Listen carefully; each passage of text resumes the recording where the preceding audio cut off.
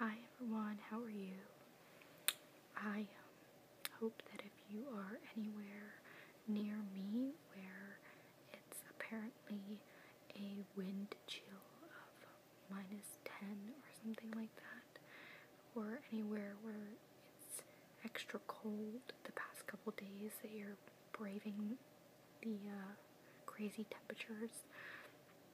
I am eternally grateful that I work from home and don't have to leave the house if I don't want to, because I certainly have not gone out and braved the crazy temperatures. So I got a request earlier today to do a DVD show and tell, and I had told the person who requested it that it was probably going to end up being a funny video, just because of the fact that I don't exactly have the most up-to-date DVDs. I am way more of a music person than I am a movie person. I have a couple of favorite movies that I've watched over the years, but I don't really go to the movies very often. I can't even remember the last movie I saw in the movie theater, honestly. So I went through my family's DVD cabinet and took out some movies to do a show and tell. And some of them are from I don't even know when, and some of them are not even opened because they were probably just like a bad gift or something.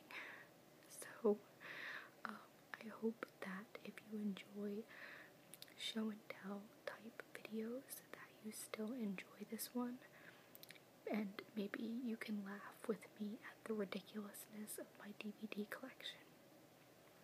So I will say that I did get a DVD over the holidays, which I had mentioned in my Christmas gift video, and that is Jingle All the Way.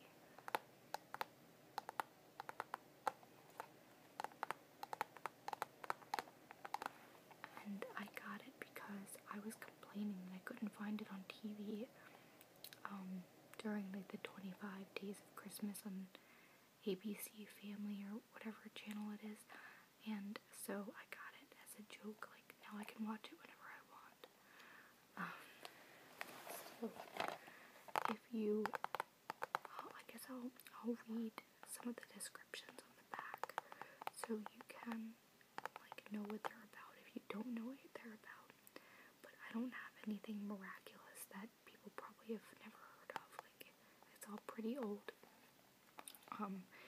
But it says it's Christmas Eve and Howard is determined to get his son the year's most popular toy, the Turbo Man action figure. But everywhere he goes, it's sold out. Soon, Howard finds himself in a crazed battle against time, crowds, and a maniacal postman who's as determined as Howard to find Turbo Man. Also starring Phil Hartman, Rita Wilson, and James Belushi. I miss Phil Hartman. He was funny, right? He was awesome. So, yay for cheesy Christmas movies.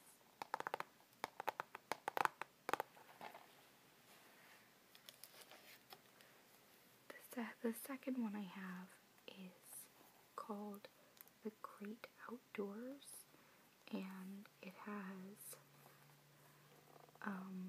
John Candy and Dan Aykroyd.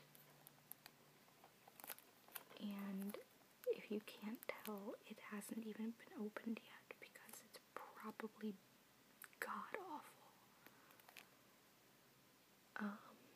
And who knows? It must have been a gift or something, because I don't think any of us would have just gone out and bought it.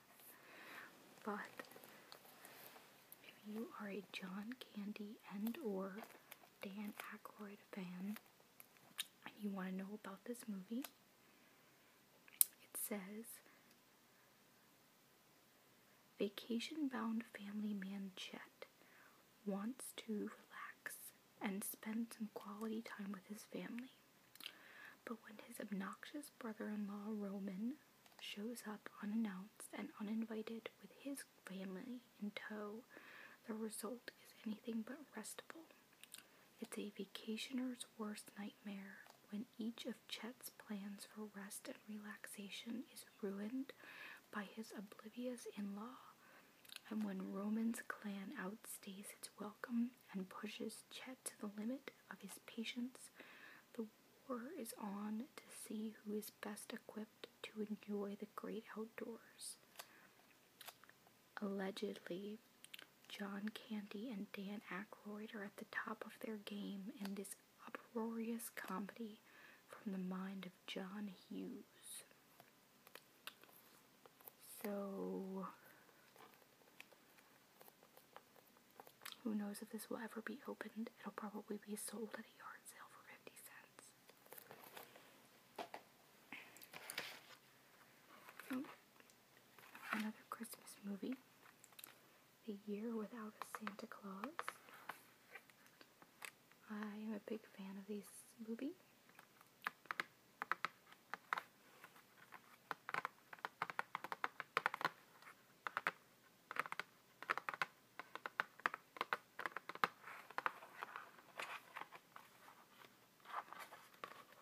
I didn't watch as many Christmas movies this year as I usually do.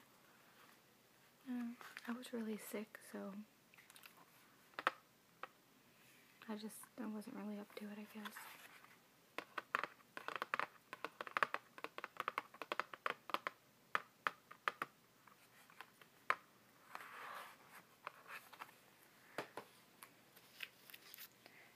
This one is really random, and it's not a movie. I guess it's a movie. I'm not really sure. It's a Bare Naked Ladies DVD. So now you can really tell how dated my DVD collection is, because they're not even really like a full band anymore. I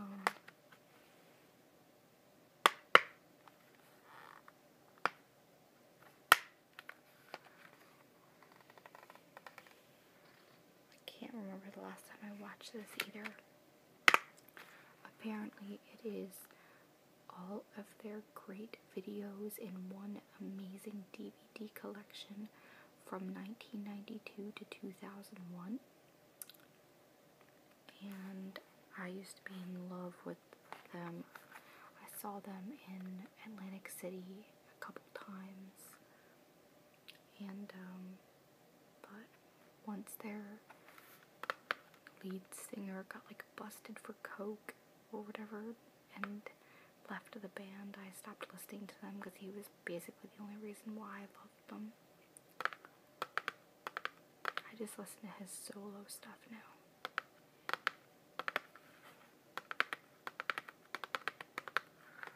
So that's kind of a DVD.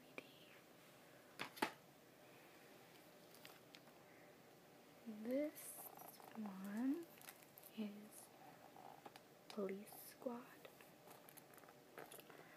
and it is says join Detective Frank Drebin and Captain Ed Hawken as they solve the toughest cases, full of all of the sight gags, puns, and non sequiturs that made the series famous.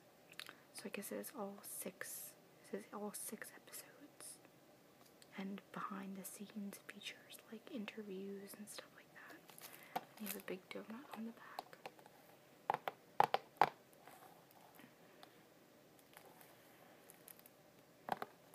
This was definitely a Christmas present, probably for my dad, and he just either forgot that we owned it or never opened it or whatever, but it's still all wrapped up.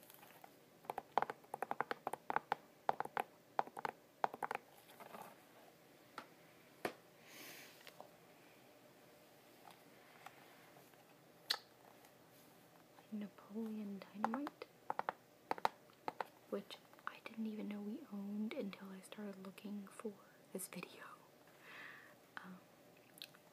You've probably seen this or at least heard about it, but I'll read the back anyway. Napoleon Dynamite is a new kind of hero, complete with a tight fro, sweet moon boots, and skills that can't be topped. Napoleon spends his days drawing mythical beasts, duking it out with his brother Kip, and avoiding his scheming Uncle Rico. When two new friends enter Napoleon's life, Shy Deb and mustachioed Pedro, the trio launches a campaign to elect Pedro for class president and make the student body's wildest dreams come true. But if Pedro is to beat this stuck-up summer, Napoleon will have to unleash his secret weapon. And I know that I've seen this movie, like I remember seeing it, but I don't remember like a whole bunch of details about it or anything. I just remember it was when it came out about how much of like a huge craze it was, and all of the catchphrases and people doing impersonations of him and stuff like that.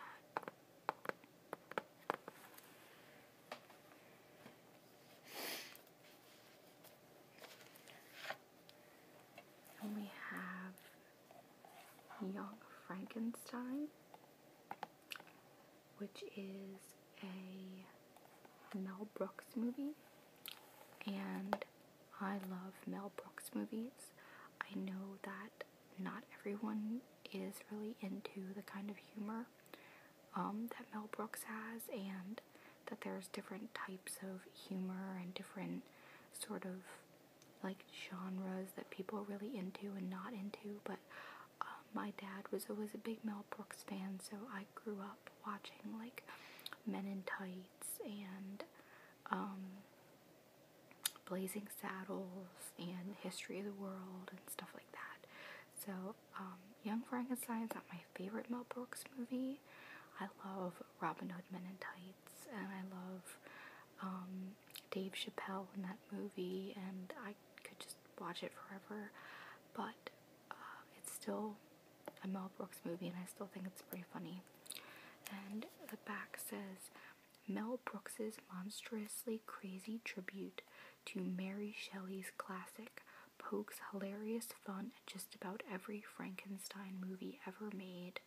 Summoned by a will to his late grandfather's castle in Transylvania, young Frankenstein, Dr. Frankenstein, soon discovers the scientist's step-by-step manual explaining how to bring a corpse to life.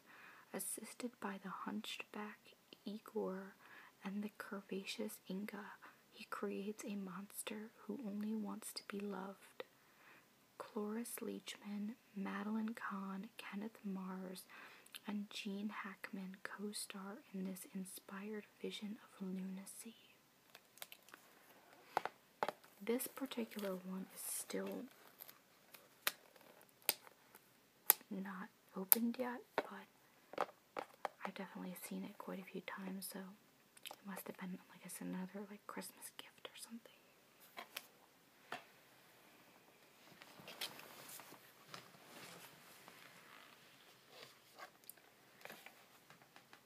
This is Teenage Mutant Ninja Turtles. And yeah, I can't believe it if you're still watching right now. This is like the most whack collection of DVDs that a person could ever have. It's just like Jingle All the Way, Ninja Turtles, some random John Candy movie from like 1907, but you know what? We're gonna have some fun. So, Ninja Turtles. I love the Ninja Turtles. I grew up watching Ninja Turtles and Ghostbusters, and I love them. And this one is one of the older ones, I believe.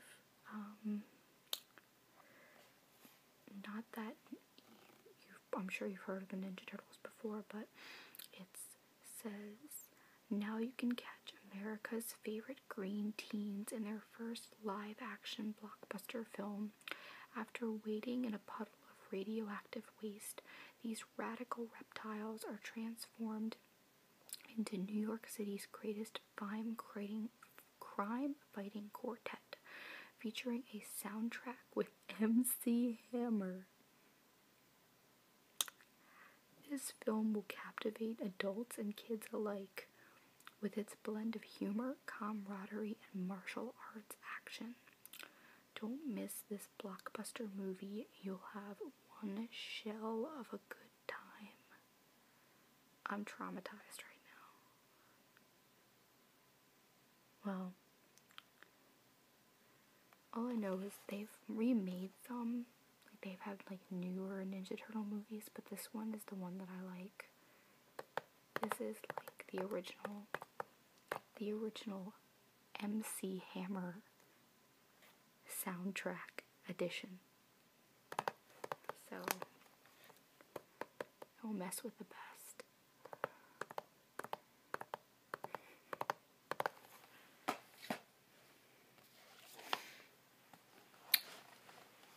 Now, like I said before, there are many different types of humor out there and many different types of movies made with different types of humor, and I know that humor is really subject to personal opinion, and one movie that someone could think is absolutely hilarious, someone else thinks is really stupid, which is probably what's going to happen here.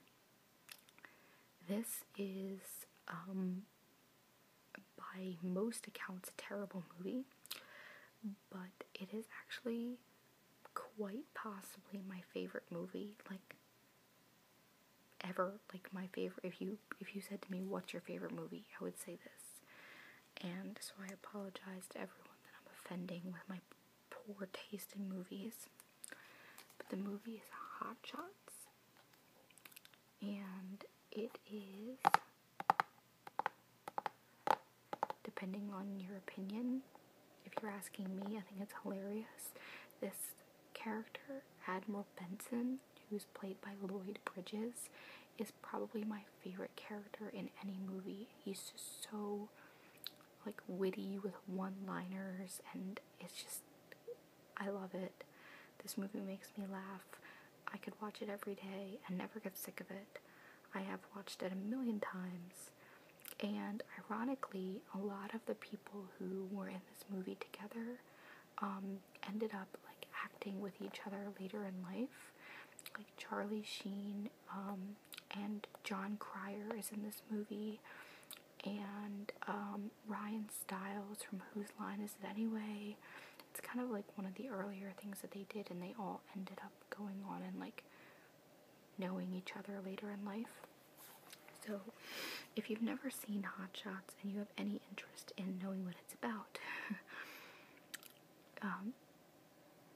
Charlie Sheen, Lloyd Bridges, Carrie Elves, Valeria Golino, and John Cryer co-star in director Jim Abrahams, who made Airplane and Naked Gun. Jim Abrahams' truly hilarious spoof of Top Gun. Recruited to join a top-secret mission for the Air Force, a renegade pilot, Charlie Sheen, finds himself coping with an incompetent admiral and a carefully selected squadron of flyers who are either inept or half-blind.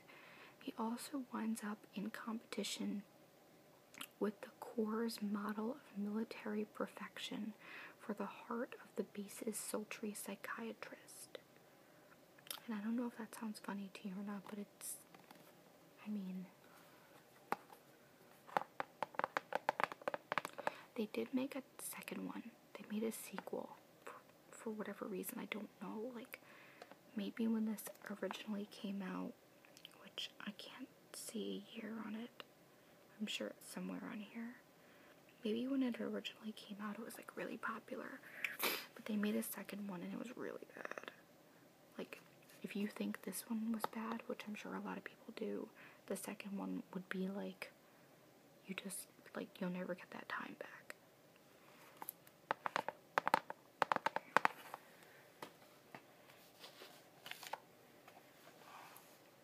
this is a semi-normal movie. Spider-Man.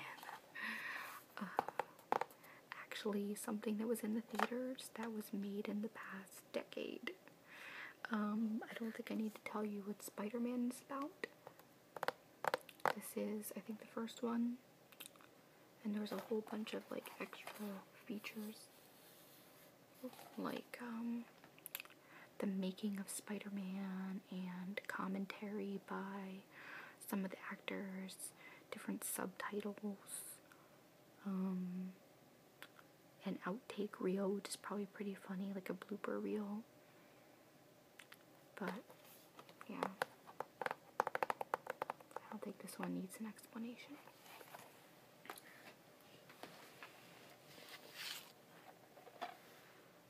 This is another one that is kind of like a classic.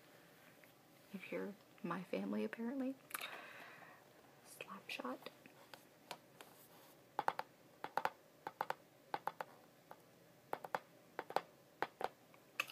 And it says, this irreverent and hilarious look into the world of professional sports has Paul Newman as the coach of the Chiefs, a struggling minor league hockey team. To build up attendance at their games, management signs up the Hanson brothers, 3 hard-charging players whose job is to demolish the opposition. Slapshots, outrageous comedy, hard-hitting action, memorable lines, and unforgettable characters have made this classic one of the all-time best sports movies ever. And I happen to be, in general, a really big hockey fan. Like, I just love hockey. And somehow I am 3rd in my fantasy hockey league this season. I don't know how, but I'm really excited about that. So if you like comedy and you like hockey, you're gonna like a funny movie about hockey. And this one actually is kind of like a classic, you know, like with Paul Newman and everything. I've always enjoyed this movie. There are a lot of like one-liners and memorable lines and stuff, so there you go.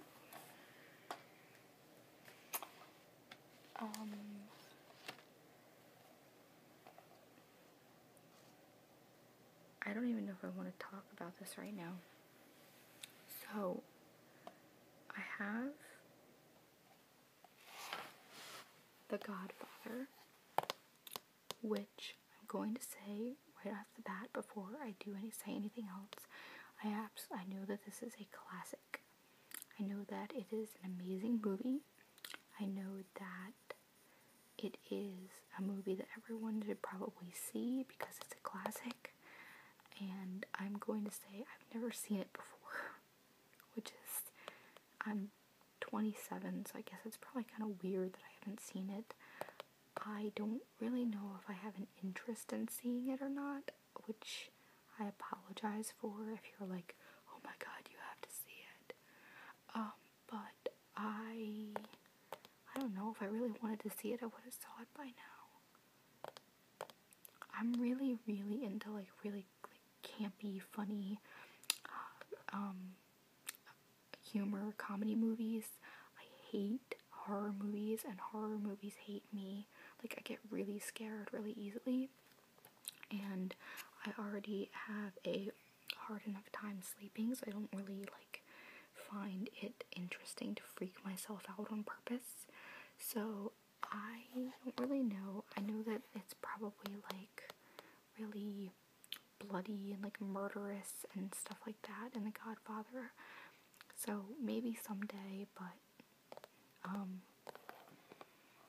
I don't even know if I need to read the back of it, but I'm sure everyone else but me has probably seen it. But this is a restored edition, so they, like, did the new digital sound and, like, widescreen edition. That's why it's, like, all gold-plated and stuff. I have 2 more. This one's really dusty. This is The Punisher.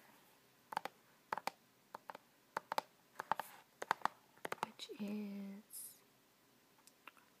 The Punisher walks through the world we all know, a world darkened by war, crime, cruelty, and injustice.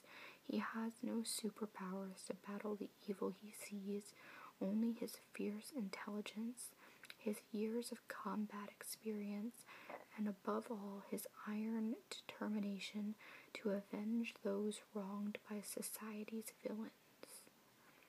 And even though, like I said, I really don't like violent movies and stuff, I have seen this movie only because my dad was watching it, or it was on TV or something, and I just was there when it was on, and some of the parts were really awful. Like when the guy's face gets burned, and when the guy drags him at the end in the car. I don't enjoy watching that stuff in movies. But anyway, I did see this one at least. And the last one that I have, which is also really dusty, is really old and a personal favorite of mine as well. And that is the movie Antitrust. And I have always enjoyed this movie. I don't remember when I first saw it, but it's probably another one of those movies where some people were like, oh, it was so bad. And I'm like, oh, it's my third favorite movie ever. But it is, I'll read what it's about in case you're either never saw it or you don't remember it. When is it from? 2000? The year 2000? Anyway, in a world where unseen enemies can watch your every move, who can you trust? Ryan Phillippe, whatever you call him, Rachel Lee Cook, Claire Forlani, and Oscar nominee Tim Robbins star in this fast-paced, sizzling thriller that crackles with a genuine intrigue, considerable suspense, and an ingenious, stunningly cinematic payoff you have to see to believe. Young, brilliant computer whiz Milo Hoffman lands an exciting and lucrative job at the world's largest computer company, Nerve. Hand-picked by powerful CEO Gary Winston to work on a project that will change the way the world communicates. Milo thinks he's found his dream job, but when his best friend Teddy is brutally murdered and clues lead to Nerve's involvement, Milo becomes obsessed with uncovering the truth. With his cunning and beautiful girlfriend and a sexy programmer to help him, Milo races to beat Teddy's murderers at their own cyber game. But as they close in on him, he realizes he may be too late to learn the most important code of all. Keep your friends close and your enemies closer, and know which are which before you're killed. So, I don't think I've ever read a DVD that basically just gave the entire movie away like that one. But, I really like it. It is suspenseful. It's not scary. It's just suspenseful and interesting, and it kept my attention, which is really hard for movies to do. And that guy right there, it's really, I like it. I don't know what that, don't take any of my words for it. All my favorite movies are from 1988.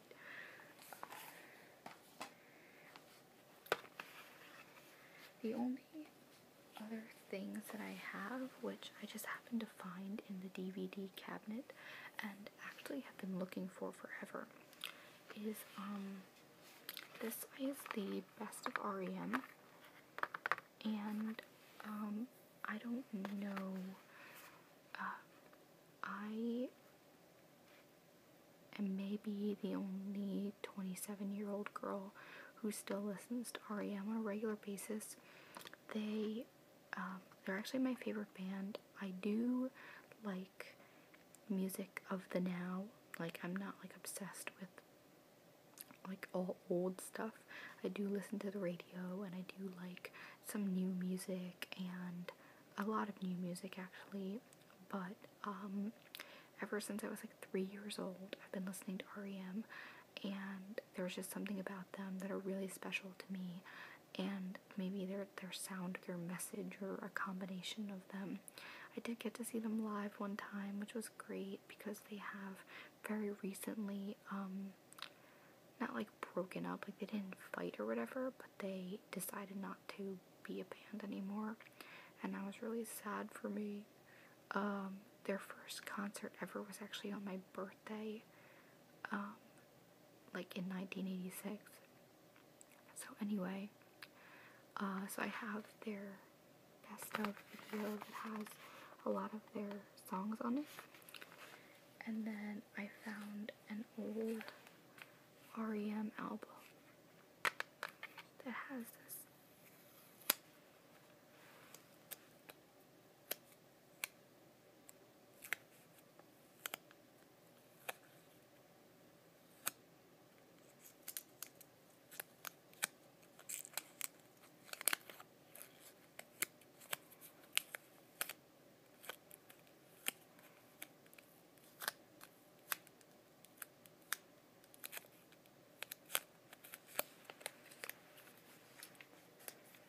And then I found 2 REM box sets, like old box sets that I got.